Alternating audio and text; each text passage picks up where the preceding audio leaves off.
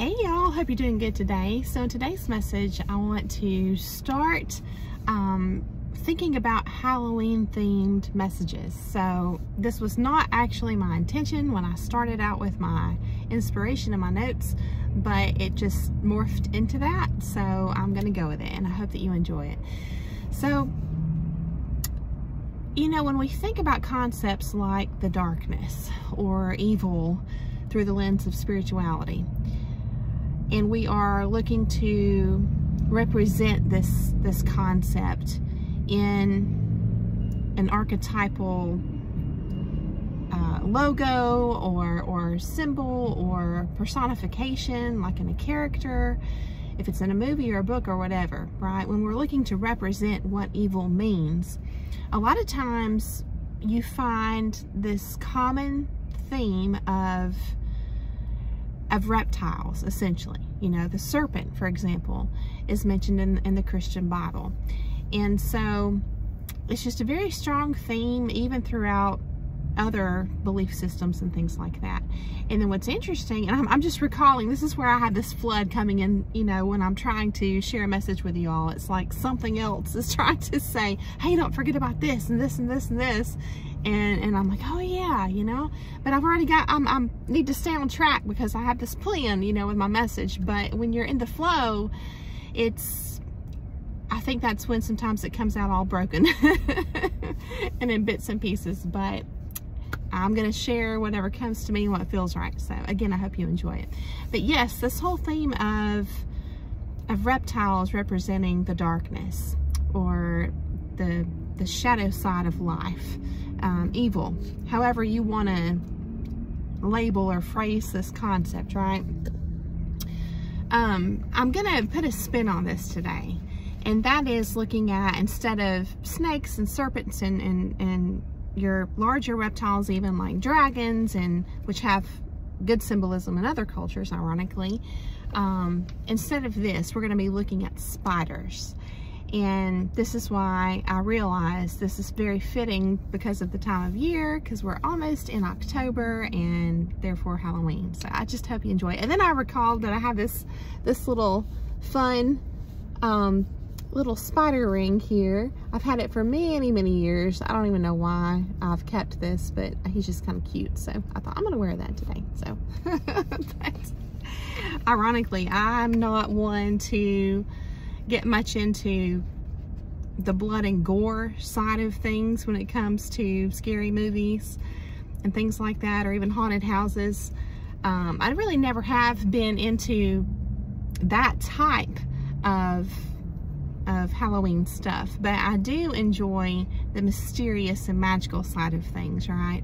So but yes, spiders are, man, you could spend probably weeks researching this as far as the symbolism and the role of spiders throughout different cultures when it comes to their folklore and their fairy tales that teach lessons, and where they're representing, you know, certain aspects of humanity. You could just spend weeks on this. And so, but I'm just going to be touching on it as part of the message. So I just wanted to open with that. We're going to get into talking about spiders in just a little bit. It'll be a big part of our message. But I'm going to share with you my thought process. And this is where I've shared this before with y'all, but I want to take this moment, this opportunity to do this again. So there's tons of YouTube channels out there that are already very structured. They're already more, gosh, how do I want to put this? Streamlined and bullet point and professional and all this. And they're great. They're great. And that's fine and good. But as far as what resonates with me when I'm looking for something to watch, I just prefer the energy put forth in the message to be one that's more realistic and casual and like sitting down and chatting with a friend. So that's why I present what I do in the manner that I do on my channel. And I would love to hear your thoughts on that. If it's too scattered, if it needs to be more streamlined for better comprehension or whatever it is, and I'm not saying that in a way like you have issues with comprehension. I'm saying, like, am I doing a poor job of it being scattered? Because I know I know that I hit on all these random points, you know, throughout my messages, but in the end, hopefully you'll find that they tie together. And the reason I do that is because, again, as far as what appeals to me, what resonates with me, has been presented, things that are presented to me in that manner too. It's kind of like going on a journey together. It's sort of like, instead of, you know, keeping all of this process of how things come to me private and then whittling it down to these specific points and sharing that in a very rigid manner. And I do think there's value in that, but instead of doing that, I also think there's value in going through this process of building a concept together. Because what happens when you're constructing this concept, this theory, this mental structure, this paradigm, whatever you want to call it, as you're building that, it is a process. And there may be points that come up for me. It's almost like you're creating this opportunity as you're doing your part in building a concept. It's sort of like creating an opportunity through the process for the numinous, the higher power, to interject and plant these seeds along the way. And they come across through our conscious awareness. It's like these aha moments, like these revelations, and they're fun. It's fun to do. And so that's why I want to share this process with you, so that, you know, it is slow, but as we go through it, you may have these very unique revelations that happen for you that I don't even mention. But just going along through this process, it may produce that for you. And so that's what I have found as I watch these other channels, or even like reading certain books. Those are my favorite things that get my wheels turning, you know. And so it's kind of fun too, because I'll be really, you know, focused on, like, as an example, a movie or a video presentation, whatever. I'll be super focused in on it, and then something is said or presented that really just gets my wheels turning in my mind, and I just kind of go way off, and I have these revelations, and I realize I've missed the last 5 minutes, and I'll have to pause it and back it up so that I don't miss that. But the point is, it's just that's a very rich and enriching experience, you know what I mean?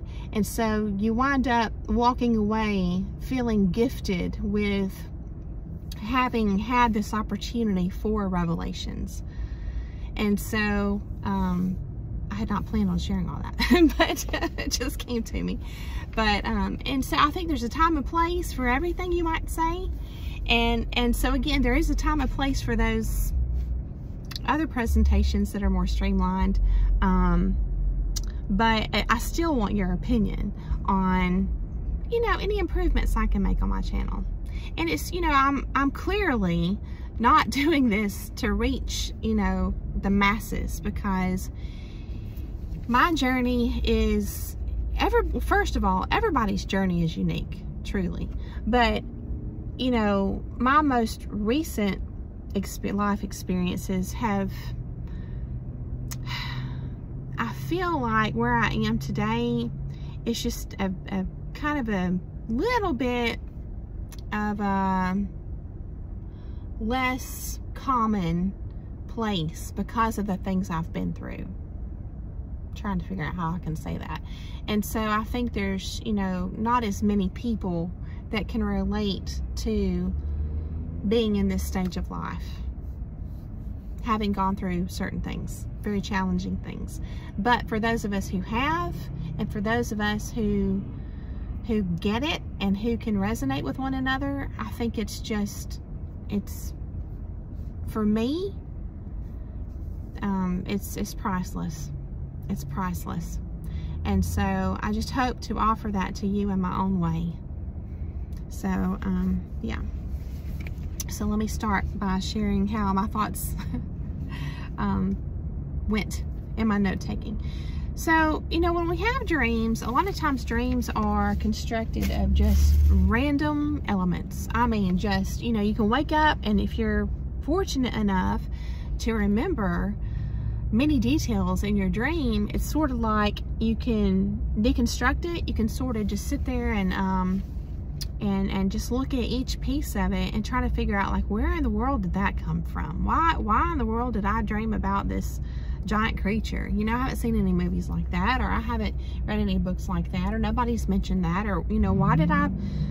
A common thing that I used to dream about was underground, like tunnel systems and mazes and things like that, and they were just really different, like a whole different world that I would have to figure out and navigate. And it was a little bit scary, kind of a scary environment, but yet I wasn't scared. So it was just a challenge for me. I've had a lot of dreams of physical challenges, sort of like obstacle courses. I don't know why, but those are very intriguing to me. But when we have dreams, a lot of the archetypal symbolism that make up our dreams, you know, they kind of remain a mystery, and we can have fun trying to figure out what they mean and all this, but yet that's not what I want to focus on. What I want to focus on is a lot of things that we dream about we can trace back to, oh yeah, I was thinking about that yesterday. You know, maybe you had a memory pop up the day before that you just sat with and dwelled on for some time. Got a fly in here. And so because you sat there and dwelled on it for so long the day before, you know, or that day, then that night you dreamt about something to do with that memory. You know what I mean? So we're going to talk about how these things that are real and actual in our life act as seeds to create the dreams that we have, right? And even the thoughts that we have. And so a big theme in this message is going to be about influence. But yeah, so, you know, again, we wake up, we try to decipher what's going on. You know, did this come from a movie I watched? Did this come from, you know, a conversation I had, or whatever? So let me share this with you all, okay? When we're trying to figure out, like, what does this mean? This is a little poem based on my search online, William Wordsworth, and it says, "Your mind is a garden, your thoughts are the seeds. You can grow flowers or you can grow weeds," or something like that. I think there's variations of it. So, again, talking about seeds, this is saying that our mind is the garden and our thoughts are the seeds, okay? But as I like to, I question everything. So I was like, I don't know, are thoughts really the seeds? I don't know that that's totally untrue. I think there just may be more to this process.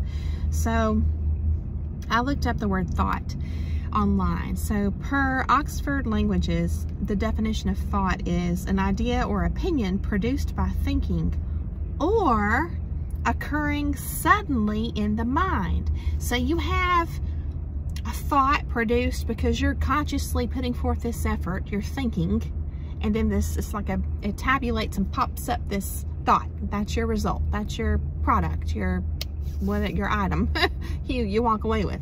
But then again, sometimes you're not thinking. You're just living, you're just sitting, you're whatever, or at least you're not consciously thinking. And suddenly this random thought pops into your mind, sort of like the symbolism in your dreams. It's like sometimes you can't trace back where did this come from, but it came from somewhere. That's the thing, right? This is where we get into the concepts of the psyche, the human psyche, having different levels of consciousness, right? So I loved that. Or occurring suddenly in the mind. So the question becomes this is where my mind went. Do thoughts which are produced or made, do they have seeds, right? Do they have seeds? So, I personally think that they do, because it's sort of like when you're thinking, there has to be some ingredients and steps that go into the process of thinking. You have to have something to chew on to begin with. You see what I'm saying? As an analogy with eating, but yeah. So if thoughts are a product of thinking, again, we may have conscious thinking and subconscious thinking. We may think, where'd that come from? Whether in a dream or just a thought that pops up, and we're like, we weren't thinking about that. Where'd that come from? That's where you get the idea of, you know, your mind being like a receptor, like a radio, you know, that has an antenna or whatever. But going with the theme of the subconscious, okay, I looked up the etymology of the word sub, and it means under or beneath or behind or below. And so also it's from the Proto-Indo-European word up, and then you just have the S in front of it. Sometimes I think it was sup, which is interesting. So because you're thinking about like supper, to sup, I think in the Bible, one of the verses is talking about to sup with one another, which is to eat, to consume, and you can do the same thing with your mind. So, but this is from a variant form of the root UPO, meaning under. So I'm like, huh, up is under. It's kind of a paradox there. It's kind of interesting. Up is under. And then also sub, going back to the original word we were looking at, right? Sub, it can also indicate division into parts or sections. So this is where we get the psychological approach, like treatment, within the field of psychology, of the family systems, what they call the family systems, which is where you're breaking down yourself, your mind, your feelings and everything into different parts and pieces to analyze each one and figure out the functions of each part of you. So that's called the family systems approach. When you're talking about parts or sections, right? Sub.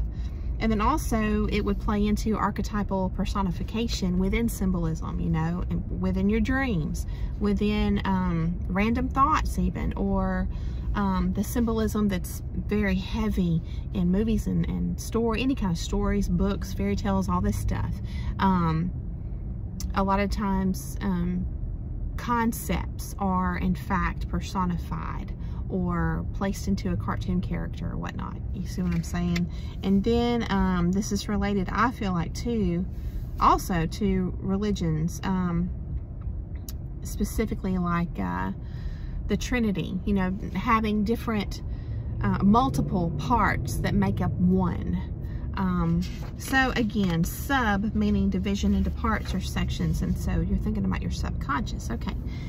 And this is the reason we're doing this. Let me just go ahead and say this. The reason we're doing this is pretty much the theme of my channel, which is to try and do our part to live in a manner that we are more protected than maybe we had been in the past. So that hopefully we won't be manipulated, taken advantage of, exploited, or we can leave a situation quicker if we determine or discern that it's a little shady or even dangerous, right? So this is all about your armor. This is all about protecting yourself in just a myriad of ways, okay? That's the motivation. So again, the theme of influence and persuasion and our mind picking up seeds even in the subconscious. So let's take a look at the word, the etymology of the word subject, right? To be subject to, or a subject. So this is from the 14th century, subject, or subget, S-U-B-G-E-T, meaning person under control or dominion of another, right? To be the subject. Person under control or dominion of another. And it said especially related to allegiance. So I feel like that's a conscious thing, you know, and that's hard. This is where we know that wolves in sheep's clothing, which is discussed in the Bible, and we are very much warned about. But if they can establish a role in your life with a label such as friend or spouse, or whatever, if they can exploit their position in your family, like if they're a cousin or a sibling or whatever, and they just exploit that, whatever label they're using, a lot of times there's like this automatic subconscious allegiance that we feel bound to this person by, regardless of their character. It's sort of like we just kind of go to sleep and we don't pay attention so much, and we tolerate more than we really should in a situation like this. And again, this is not about judgment, it's about protection. So interesting. And then this is from the Latin subiectus, meaning lying under, below, near, or bordering on.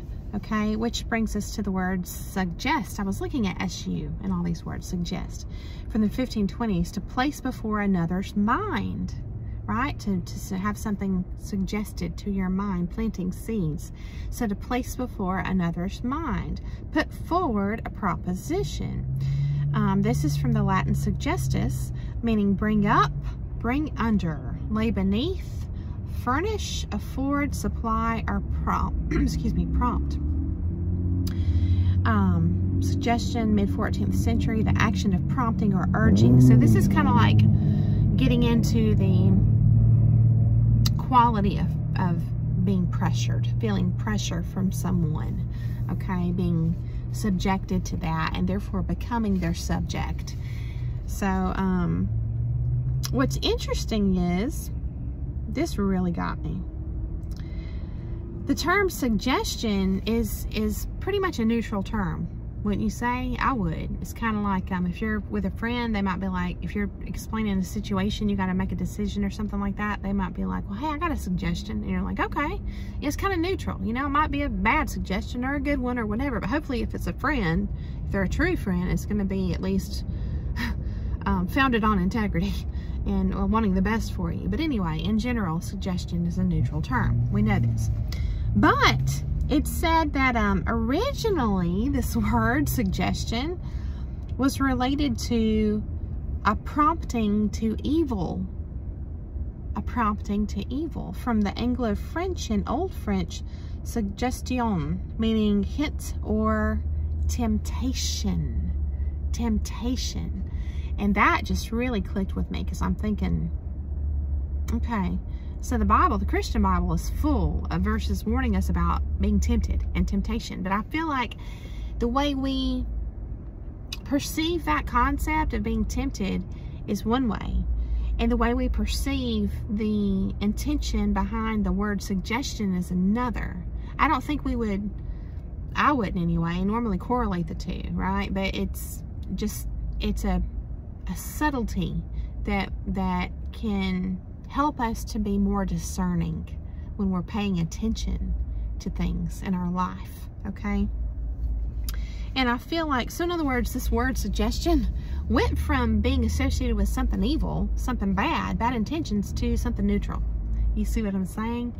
So it's like, you know, when you come out of a bad situation, maybe you were in it for a long time, you might be asking yourself, like, why in the world did I tolerate all that? And normalize it. It's like we normalize it, but we don't realize we're doing it, and we wind up tolerating just all this stuff that we shouldn't, like being pressured, you know, and coerced to be okay with things that, you know, we're really not. And so it's like it messes with your mind, and your mind stops registering things instinctually. And so these people get away with a lot when, you know, if you had remained healthy and your mind had been protected throughout the whole process, you would have stood your ground, you know, and said, hang on, that's, you know, I need a minute, or let me sleep on this, think about it, you know, or you just, and then when you go take a minute and think about it, you're like, this don't make sense. There's something I'm not being told, or there's something that's not true here, or there's something up, you know what I mean? So, yeah, and manipulative people, they pressure you because they don't want you to take the time to think. So it's like It's just a technique of coercion, really. So, yeah. I know for me, after going through this exercise today and making these notes, I'll never hear the word suggestion, or even somebody saying something like, hey, can I make a suggestion, or may I suggest something? It's like, I'm gonna be like, no. It's like, it doesn't matter how you package up something like that, you know, to sound polite, like it's well intended. I'm gonna be on alert. You know, which is good. It's good, you know, to be paying attention. So going back to suggestion being related to hint or temptation, then looking at temptation, you have tempt, which is from the root temp, meaning to stretch. And this plays a part in how these people get things over on us too, because it's kind of like the truth is stretched. And so when things are presented to you and you're pressured to respond, or even if you're not, when things are presented to you, but it's like there's a part of you that's going, I'll tell you how it was for me. I just viewed all these interactions with, you know, this particular person I'm thinking of, but there's been several really in my life, not a lot, but the interactions were different than with anybody else. All my other friends, family, whatever. It's like, it's just, everything was kind of easy and just flowed. There was nothing that gave me reason for pause with other people, but with this person, it was like something was just odd all the time. I have a video that I made a long time ago called Oddities, and that's just a great red flag right there. If you just, even if you don't know why, if you have this gut feeling like something's up or something's odd, but you can't really figure out what it is in the moment, like if you're trying to apply logic, sometimes logic can fail because you don't have all the bits and pieces, all the information to make a logical conclusion. They withhold that from you. And so, but yeah, tempt from the root tempt, to stretch. So things still seem acceptable many times because the truth is still present, but it's stretched or contorted, twisted, right? It's like anything to get us entangled. And that's what brought me to the concept of a web, to get caught up in a web. So that's what we're going to talk about next.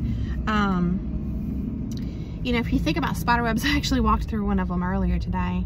My dog, excuse me, is going through something. Hang on, y'all. Pardon me. She's had a couple of spells lately where she didn't feel good. I don't know if she got into something and ate something bad or what, but I've been kind of giving her some extra attention and really watching her close and stuff. She's getting old. So shoo, hang on. But yeah, so that's why I haven't posted a video in a while. It's because I've actually had other plans that have just fallen to the wayside because I'm having to focus on other things, my dog and scheduling with my daughter and things like that. So anyway, I've missed you guys. But spider webs, I walked through one today when I was taking my dog outside. They're transparent. You don't see them, right? That's how these webs are. Again, you don't catch it. You don't see them. So let's take a look. This was super interesting to me. I hope you enjoy this, what I'm about to share. Let's take a look at what a spider does. Okay. Again, I know that the typical thing to study with regards to symbolism of evil is you know, serpents or snakes or any kind of reptilian type creature or whatever. But let's take a look at spiders. What does a spider do? Right? Well, they eat their prey, first of all. But we're going to look at how they eat their prey. And I was reminded too of that children's book, Where the Wild Things Are, you know, where there's a part of it where the monsters are telling Max, you know, we'll eat you up. We love you so. And if you look at the start of the book, you know, before he has this dream, this wild dream that is presented like reality, actually, in the book, his mother's having a conversation with him about dinner. And she sends him off to bed because he's misbehaving. And so he's thinking about being hungry. And so all these elements of what happened just before he fell asleep are a part of his dream. So really that book is an opportunity to teach kids how these seeds can be planted in our subconscious mind, and we get clues to that, you know, what they are in our dreams. You know, it's a great opportunity for that because we see it played out in the story, this children's book. But okay, so again, back to spiders. What does the spider do? They eat their prey, but how do they eat their prey? We know that wolves in sheep's clothing, unfortunately, this malicious spirit within some people, we know that they are predatory. They're predatory. So very similar to spiders in that manner. Here's what, this is from Google, like a quick search, Google AI, so it's gotta be right? So they capture, number one, spiders. They paralyze, they wrap, they digest, and they suck. Now, we're gonna read the details because it's hopefully you can kind of relate this to, well, not hopefully, you can relate this to your experience you've been through with a wolf in sheep's clothing, but you may be able to, and as such, I hope that it brings you insight, you know, revelations, because all this, it plays a part in our healing, and in constructing our armor going forward to protect ourselves, right? So the capture, number one, it's said that they use a variety of methods to catch their prey. Including webs. So if you think about webs and how that catches prey, let me share this with you because I know this is a real life example. Sometimes a very exploitative, manipulative person with bad intentions, a wolf in sheep's clothing, can have resources, and they can exploit those resources to entangle other people. So they may be like, you know, hey, you know, let me befriend you because you're thinking, oh yeah, okay, this is great. Here, like for example, you can have, you know, maybe they have a lot of land, just as an example, and they're like, hey, I'll give you an acre if you, you know, get involved in this business with me or whatever. So now you're entangled in this huge web. It seems great in the beginning, and then maybe over time you learn this person doesn't have the best character and you're not really on the same page with your morals and values or whatever, but you're kind of stuck because you live, you know, right next to them, your neighbors, and maybe they were very generous with selling you something, property, and maybe you started a business with them, or it could even just be getting married to somebody. I mean, that's a big deal. It's, you know, you take that serious, your, you know, your oaths or whatever. So getting entangled, okay? A web. This can be an organization that you've committed yourself to as well, even family. So yes. And so they use their webs to capture their prey. They use their venom, which is essentially poison, right? What does poison do? Poison disorients you. I'm sure it hurts too, but it's when we're looking at the psychological and spiritual symbolism here, it definitely, I can imagine, would be, it's a toxin. Poison is a venom is a toxin. It's going to disorient you. Not only with, man, that really hurts. You know, if you have pain, pain's in the forefront of your mind. It clouds your vision. Like, you can't pay attention to nothing else but your pain. It's going to take priority, you know? So there's that aspect. But also, it can actually disorient you and blur your vision and, you know, mess your normal senses up. Okay? The other way they catch their prey, webs, venom, and speed. Well, we know these people are fast talkers. And not only are they fast talkers, because you're trying to comprehend, they're going to apply the same concept of being fast to you as far as pressuring you, expecting you to agree to things fast too. So there's this concept of speed that's involved, okay, with spiders and wolves in sheep's clothing.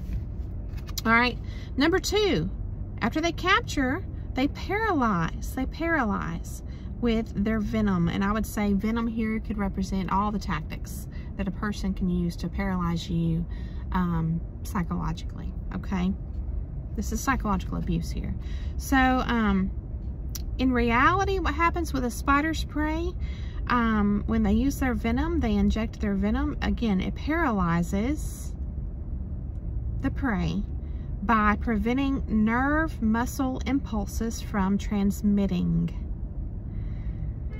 This is one of the trauma responses. You know, you got fight or flight, but you also have freeze, which is being paralyzed. It can not only be fear, it can be fear, but it can be confusion as well. You know, so you can be stuck in that manner. So you can literally be frozen or paralyzed in that manner. It's like you turned to stone, and you've never been this way in your life, and you don't know why you're this way suddenly, because you're not connecting the dots yet. So you blame yourself and all this stuff. It's just a awful snowball effect experience. But see, the reason why you are stunned intentionally, I think, from someone with malicious intentions, is because, again, truth is truth at all levels, okay? So in the material world, the prey of a spider now, the venom has prevented their nerve muscle impulses from transmitting. So what happens in the spiritual and psychological realm, your mind and your heart, is now your natural impulses are prevented. In other words, when your mind would normally say, I need to get out of here, or I better, you know, run, that's going to be cut off. You're going to be cut off from that. It's not going to work. Your instincts. The messages from your instincts to your conscious awareness, that's prevented. That's halted, intercepted. All right, number 3, spiders, they wrap their prey in silk to immobilize it. Again, you're frozen, right? And let me just say this. Sometimes you are wrapped in this cloak of a fantasy world.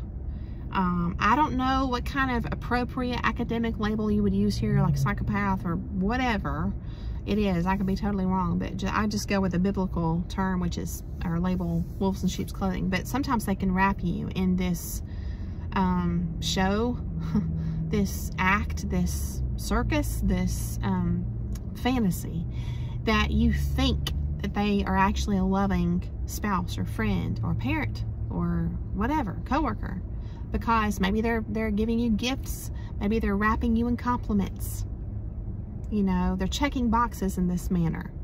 But at the core, it just feels like a rotten relationship, but you're not able yet to pinpoint why. So this wrapping, this outer shell, can be deceiving, and it can immobilize you because you're stuck trying to figure it out. You don't feel like you have a reason enough to leave this place yet, if it's a job or marriage or whatever. You know, you don't feel like, again, most of us who have integrity, when we make a decision, we take the time, a big decision, we take the time that we should to feel good about it, because that's part of our value system, and when we commit, we commit. And so you're kind of stuck in this place of not knowing what to do. You're immobilized, okay? So then number 4, they digest. They digest. And it said, this means they vomit digestive fluid onto their prey, which breaks down the tissues. I would say, to make a parallel here, they are spewing, speaking. Remember, there's power in the tongue, right? And the spoken word for sure. But they are sharing, covering you, okay, with not their digestive fluid, I hope, but their narrative, this fantasy world, right? Which breaks down not your tissues, but your defenses. How can you rebuttal something when you're wrapped in what seems to be this picture-perfect situation? How can you rebuttal that? You're confused. You feel frozen. You're not who you used to be. You feel like you're going downhill in every way, your health and, you know, physical health, mental health, everything. But yeah, see, again, I feel like I can look at myself 20 years ago, and if somebody had tried to explain this to me, it just wouldn't have made any sense. I wouldn't have had the means to understand. So I think this is, you know, for those of us who have been through it, unfortunately. But I hope this is still giving you some insights and validation. So what's interesting is I looked at what tissues in the body do, because at this step number 4, it says that spiders digest things externally. So that's why they spew out or vomit their digestive fluid onto their prey, which breaks down the tissues of their prey, okay? So tissues, what do tissues do? What's being broken down here? Tissues bind together, right? All within your body, literally. This is like the actions that tissues take, or what they do. They bind together. They support and protect your organs, which is your critical operating system. They provide structure. They move nutrients around as needed. They repair other damaged tissue. They carry messages to and from various parts of the body. So they're pretty critical. But think about those actions of what tissues do. What's being broken down? The predator. What are they breaking down? They're breaking down the system you have in place, established, right? To connect dots, to validate yourself and support yourself, and even the other support you might have from friends, you know, and connections. They may want to, you know, cut that off. Anything that would protect you, they're going to break down your defenses. If I could sum it up, I would say that they're breaking down not your tissues, but your defenses, which kind of do all these things right here. Okay, your self-sustaining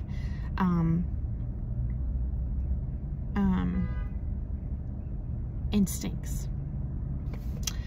So yes, I encourage you to use the mental and spiritual lens as we look at all this stuff, because again, truth is truth at all levels.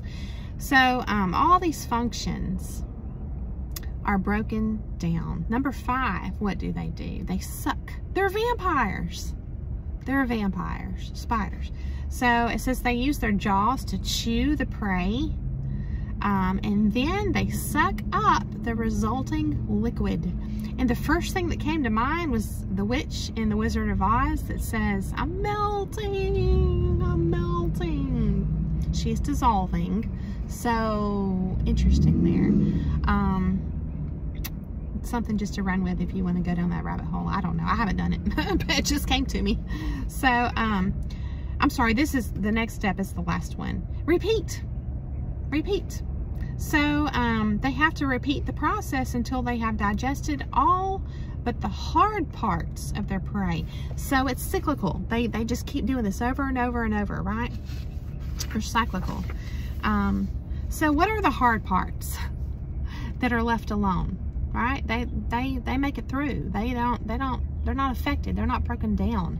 So that's a literal parts of a spider's prey. But let's just look at this symbolically, right, as an analogy. What could the hard parts be that are left over, left alone? It's whatever can't be liquefied, right? I would say with regards to your mind and your heart, it means that in order to prevent your critical parts from being dissolved and preyed upon, you have to stay psychologically tough and emotionally tough, right? So that you will not be malleable and you'll be manipulation proof. So we're going to look at some bullet points, streamlined actually, points with regards to having armor, the hard parts, the shell, the shield, okay? So this is simplified. I would say, you know, essentially what we want to do is not betray ourselves or our maker by denying our own instincts. We want to get out of this situation and all further situations much, much quicker. You know, once we identify what's going on, we want to get out of it quick with our instincts intact before they get broken down, because repairing that is a long process. Unfortunately, some of us know firsthand from years and years and years of gaslighting and all kind of stuff. Okay, So I was looking at the word instinct. We want to preserve our instincts going forward for sure. It's from the Latin nature, N-A-T-U-R, or natur, meaning the natural order of things. See, God gave us instincts for a reason. We want to preserve that. And if you think about the natural order of things, think about how, again, it's Halloween coming up. Think about scary movies, horror movies. What makes things scary in this example, in these horror movies? It's when something is unnatural. It's unnatural. If it's natural, then we'd all be used to it. It would be common. It would just be normalized, and we wouldn't react. We would just be like, oh, okay, whatever. So there has to, if your intention as a movie creator is to scare people, then you have to have the shock factor, which means things have to be unnatural. And so, yes, that's what makes things scary. Okay. So there's a Bible verse that came to mind, and it's talking about, and I'll share it here in a little bit, it's talking about being able to stand. If we can just be able, after everything, to stand. I was like, okay, I'm going to run with this. It came to me for a reason. So stand is from the Latin statuere, like a statue, which means to set upright. Okay, it also means to tolerate, but I want to detail this out so that we don't just walk away thinking that we're supposed to put up with poor treatment and tolerate in that manner. Okay, so this is what this Latin word statuere also means. Okay, to cause to stand. And these may be points to journal on. Okay, actions you can take when you find yourself in a situation where you think that you're in a web. Okay, so these are kind of like just like battle plans, like if you're in the midst of a spiritual war, okay, battle. So statuary, you want to stand, okay, to cause to stand, to bring to a stop, to fix in the ground, to decide, to settle matters, to establish. And it said a practice, a precedent, a principle, a state of affairs. Okay, kind of like drawing your line somewhere.